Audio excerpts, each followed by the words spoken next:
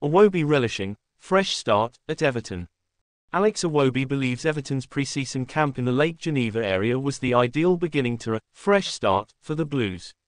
Sean Dyche's first pre-season as Everton manager stepped up a notch with 5 days spent in France and Switzerland for intense training sessions and a first friendly fixture, a game the Toffees won 2-1, courtesy of second-half efforts from Katja Kouyaté and Neil Maupay.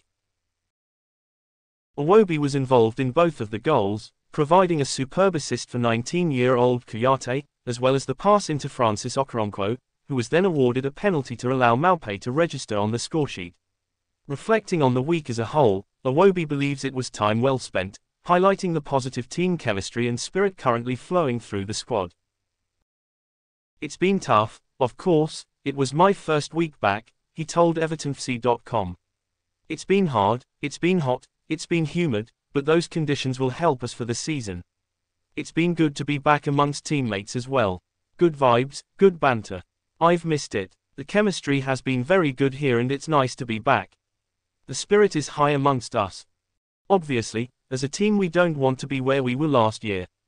We want to improve, and with the players we have, with the quality we have, we should be able to do that. The main things are to remain consistent and have that mental toughness to go again every game. It's a clean slate and a fresh start, and we're working hard for it. Not just on the pitch but off the pitch we've been bonding well together." Iwobi featured in all 41 of Everton's competitive games during the course of the 2022-23 campaign, racking up 11 goal involvements, 9 assists, 2 goals, in the process. He also made 3 international appearances for Nigeria to take his overall cap tally to 63. A busy campaign, then, for the 27-year-old, who says he has remained in a good place fitness-wise over the summer break from action. "I got 70 minutes in the bank against Stade Lyonnais, but it felt like 90. He joked. "No, I'm still feeling good.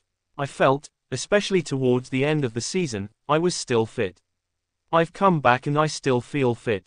I just need to make sure I maintain that, stay injury-free and keep building up. It was a good test against a good team. It was our first game and we've got many more to prepare before the season starts. We're feeling good, we got a good result, and building the fitness is what we want now. It was good to get a win to end the week because I feel like as a team we've worked really hard and it's a small reward for that. There's still a long way to go. Everyone is looking very fit and sharp, even the youngsters that have been out here with us. Hopefully it's a promising season ahead." If you liked the video, leave a like, subscribe to the channel, turn on notifications and don't miss the next videos.